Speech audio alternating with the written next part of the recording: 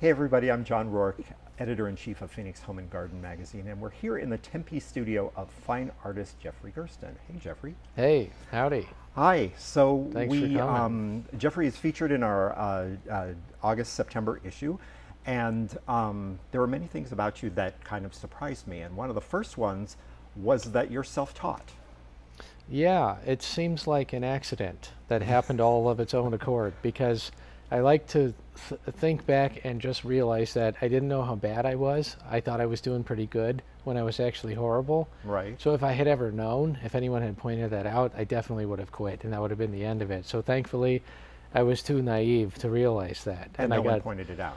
yeah, because young artists sometimes they talk to me about this stage they're in, and they just can't get through it. It's like Exactly. like they're running into a wall, the metaphorical wall, and they're never going to get through it. And I'm like, I remember that, but I didn't know it was a wall. I was just like, I guess I climbed over it somehow eventually. And so you were a creative kid. I know when we talked before, you talked about how you would get in trouble doodling on your homework. Yeah. So talk about that. How you had this kind of creative energy, but didn't really know what to do with it. Yeah, that was confusing because there was so much of an impulse to make something, and so but I didn't know what to make or why really. Or so at one point I was fabricating armor and crossbows and stuff from. I would find on Google like documents. This is such a weird segue, but in high school when the internet was fairly new, I found scanned-in manuscripts, and I would print them out and take them home and build like medieval objects from the original manuscripts. And I made a crossbow that was really cool, like by hand. So I was always making stuff, and then I became more creative. I started drumming, and then I became rebellious and started skateboarding, and then I just looked like a typical rebellious teenager. But I had this impulse still all that time to like make something meaningful. And it felt very emotional then. I remember being incredibly emotional about it, which might have just been that I was a teenager. But once I finally saw a painting, then I realized I wanted to do that. And I just started and tried. And so, if I recall correctly, the painting that you saw was in an encyclopedia. Yeah, yeah, Okay. that was an etching.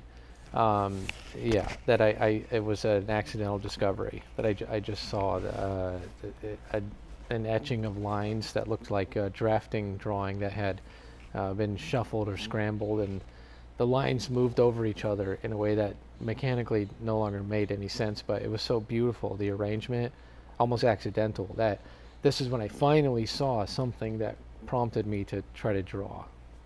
And it's such a random thing that happened.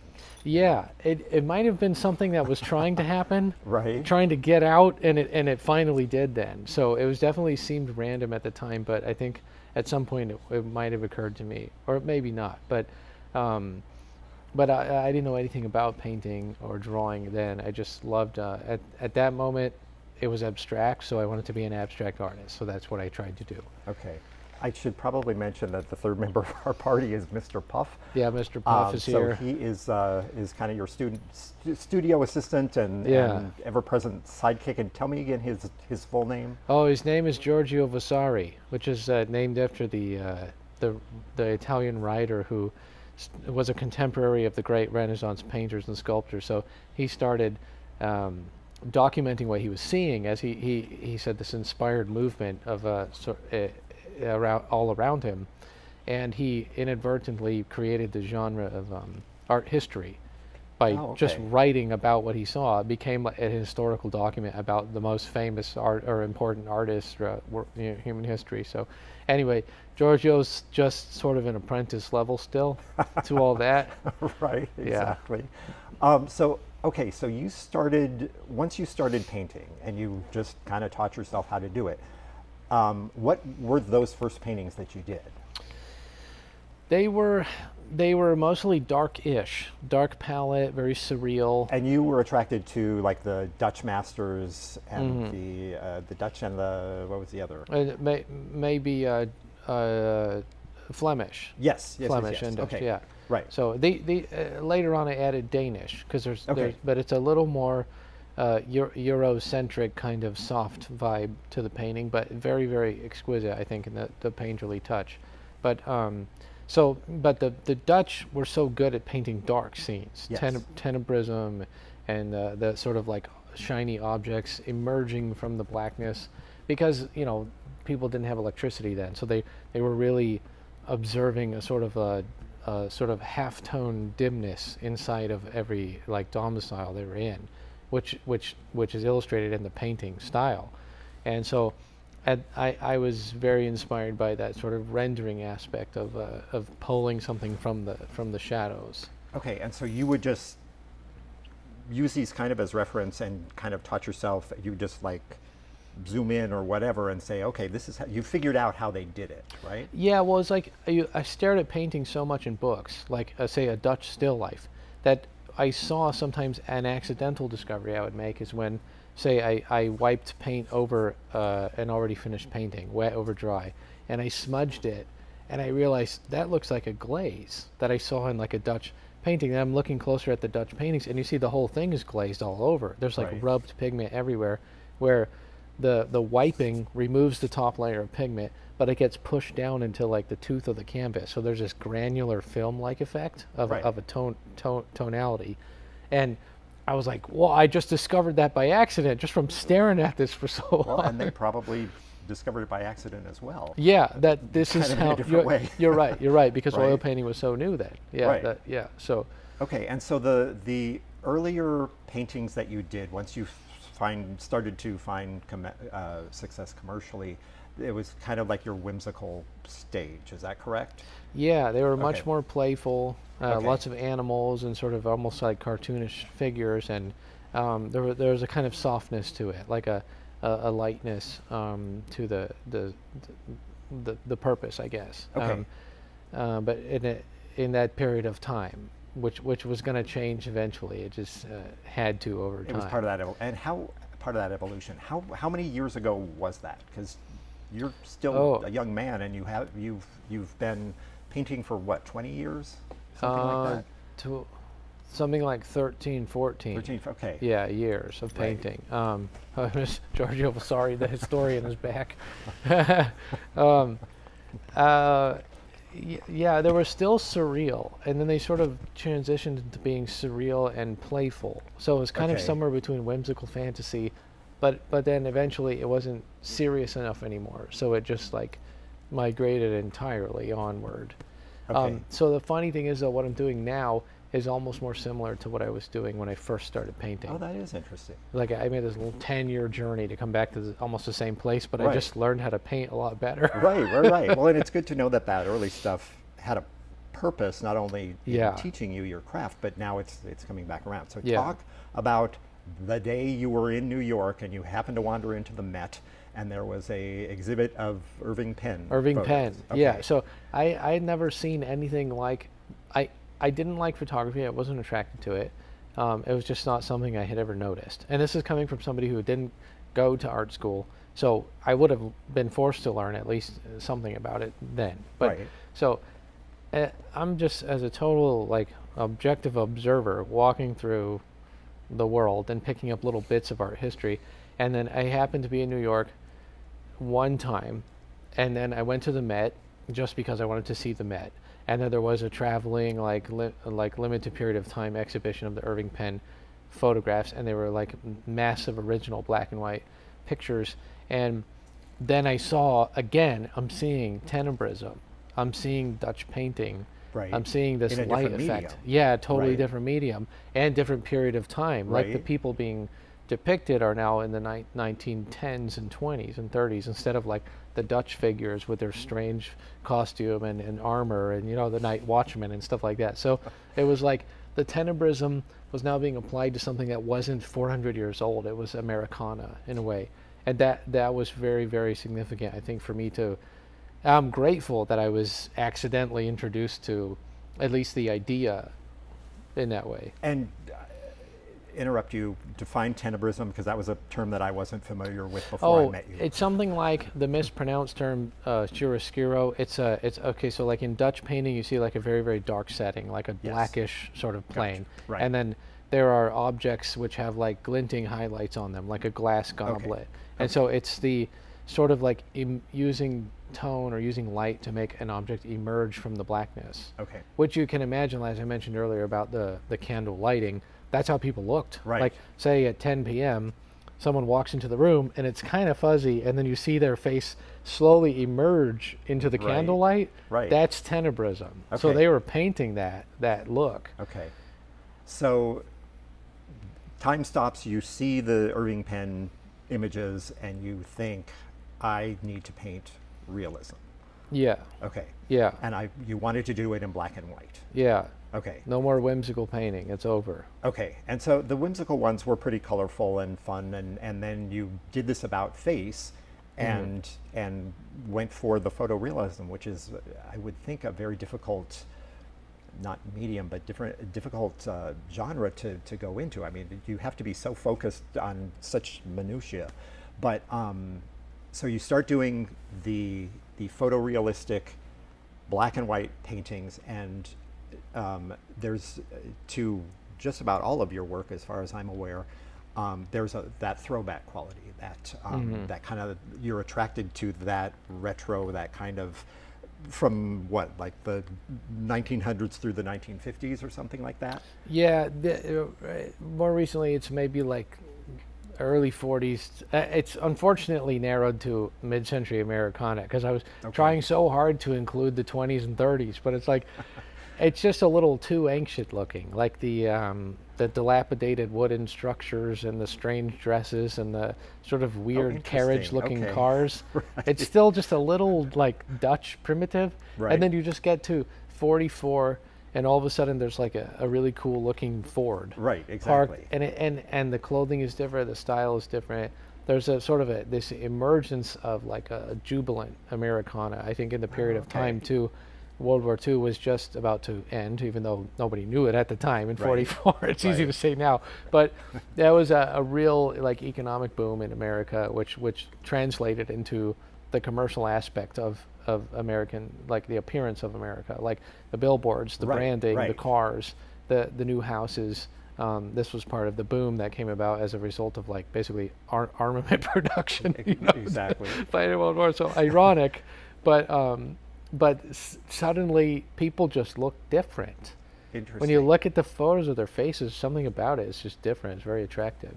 That's so interesting. I was going to ask where did that come from for you, that you respond to that specific era? I think when I see like a photo of a neighborhood from 1950, let's say, there's a car in the driveway. There's like the cute little shades in the window. There's a nifty little yard, and it's a single-story house. There's something so like almost childlike yearning for this, what feels like quintessential peacefulness, like a sort of stitched-up life that's like contained within this unit, where you could go home comfortably and be there as a child. And it's weird to talk about it as from a child's perspective or something, but like, there's a kind of magic to it that you don't see in anything else. Like, again, if you look at the photo from 1900, it's a pretty cool like barn shack. Sure. But it's not like I want to go sleep in there. It's not. Like it's a cool like rustic picture. But like that, there's something about that neighborhood that appeals to me in a sort of like a deep way. That's not really easy to describe, but I think it's just something about it's like that idyllic moment in time or period of time. And so people who collect your work obviously respond to that same type of aesthetic. So is there any commonality between that you see from people who love your work? More and more, that I think that period of time, things from that period of time are becoming really important, because the world's moving. The world, so to speak, is moving too quickly, or society moves too fast now. We have social media making everything happen at lightning speeds, and people aren't living inside their own head anymore. They're in too many places at once, psychologically. And so when you see a cool picture of like Frank Lloyd Wright architecture from 1961, it looks like everyone there doesn't have a phone. And that one aspect alone means they're experiencing the world as it was right then, in that moment, in a local sense. Exactly. and like, so they were experiencing the cool buildings and the cool cars, and their life was psychologically simpler, even though they were still deep people who had deep thoughts. But I mean, they weren't. Ironically, we're much more shallow because of the internet and because of social media, generally speaking. Like, and not just social media, but the way that news spreads through social media. It's like falling on a cactus every few minutes. There's like spines poking you everywhere, and you can't Right. rest. And I think when, say, somebody from slightly different era than mine remembers, like, they can remember being on a street like that in the 60s as a Right. child, Exactly. and it's a little piece of that they can reclaim, and so that then they collect the work or they buy it. And then other people, they never experience it. They're the same age as I am, Right. and they're just like, this is fun. It Right. is. There's something about it that's so much Yeah. more fun. Okay, and so you had your photorealistic black and white phase, and then am I correct that then you started incorporating color into those canvases? Oh yeah, I know. So as much as I loved the black and white, once I did like 20 black and white paintings in a row, everything was very gray. Right. You know, so then I started just, because I had, my whimsical paintings were so colorful. It was like unmixed color straight out of the tube, like just bright blues, bright yellows, pink, Right. purple, whatever. So I wanted to reintroduce the aspect of color along with the black and white, and the way I figured out how to do it was by isolating a figure. So like, you know, just cutting out this cowgirl and putting polka dots behind her instead of just the girl. In the original photo I have, is a medium format negative. She's sitting on a desk in a hotel lobby, and it's very dimly lit, and there's like a bright bulb behind her, like a photography bulb. And it's an interesting photo, but it's a dreary setting. It's like Right. a kind of a gross looking motel, but she's like she's a doll. So I took the seriousness of the vintage black and white, and I just combined it with like whimsical color.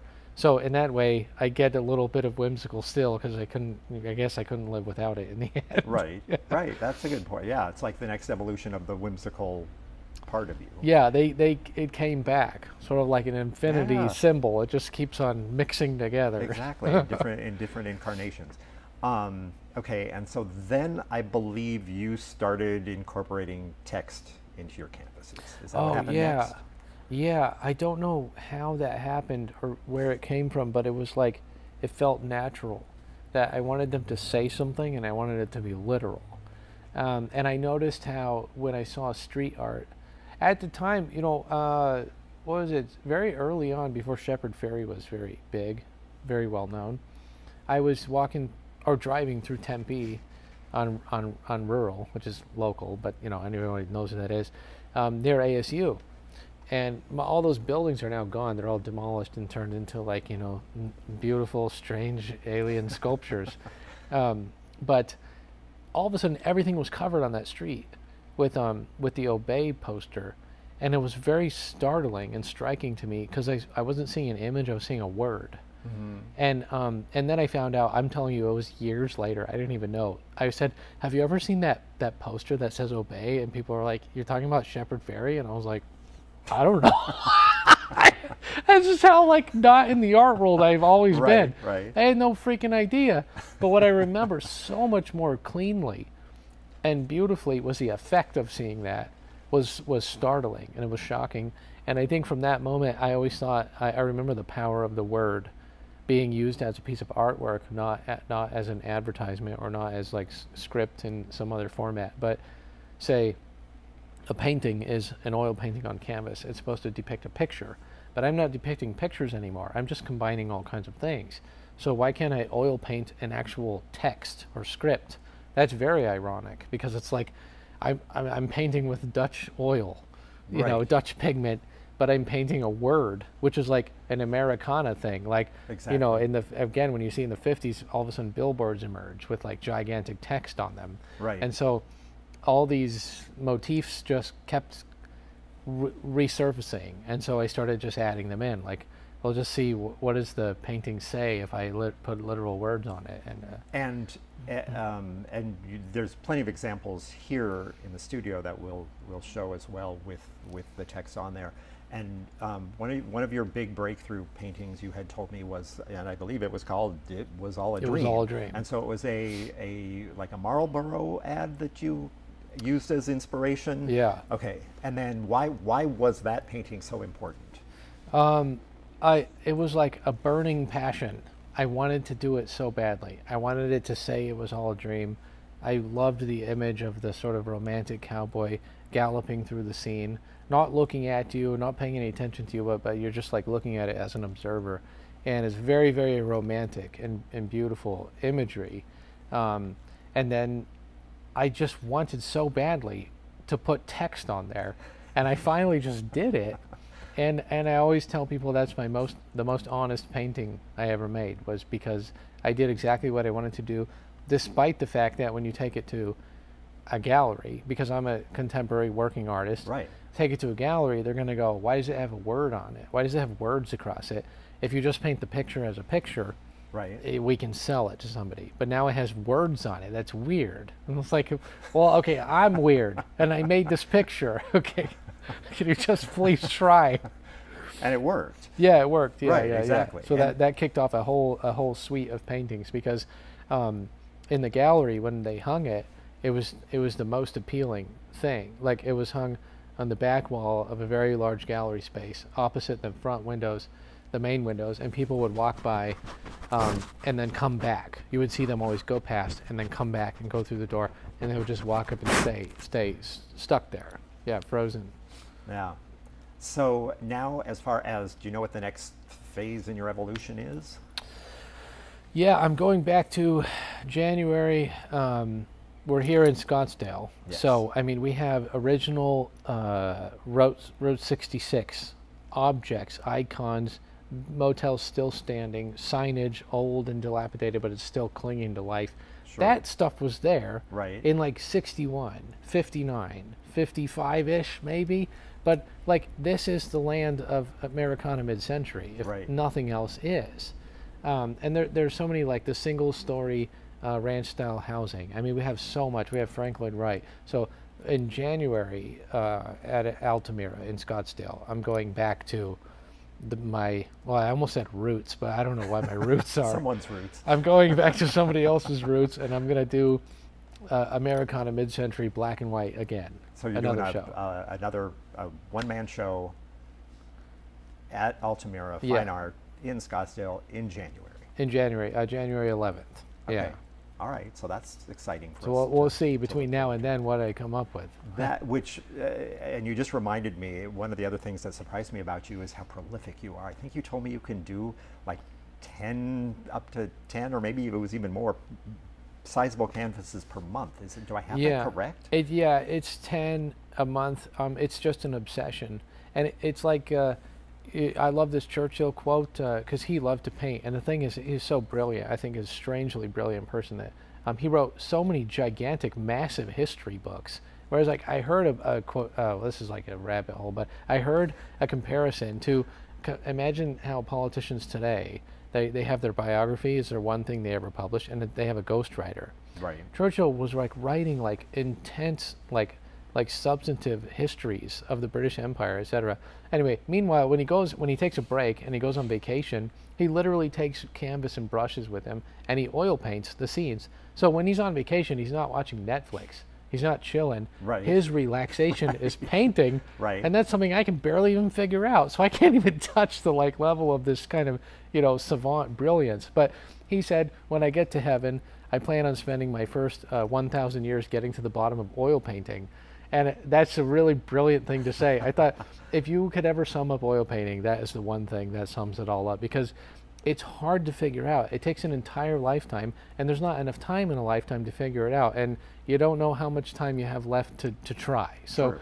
every painting I want to do it not like fast as in technically quick, but I want to see what it looks like when it's done. Right. So like I want it to be beautiful, and I want it to get there. So I just keep on going with it as fast as I can, because I want to see what it's going to look like, as simple as that. And then I want to do so many other paintings, but I know there isn't enough time in a lifetime to do them. Right. So I do a lot now while I can. I Yeah. don't know how long it's going to Sure. last. Amazing. So once again, we're talking with Geoffrey Gersten, fine artist, uh, right here in Tempe. He's repped locally by Altamira Fine Art in Scottsdale. As he mentioned, there's a show coming up in January, and he's also in our current issue, August, September. He's profiled there, so be sure and take a look at that.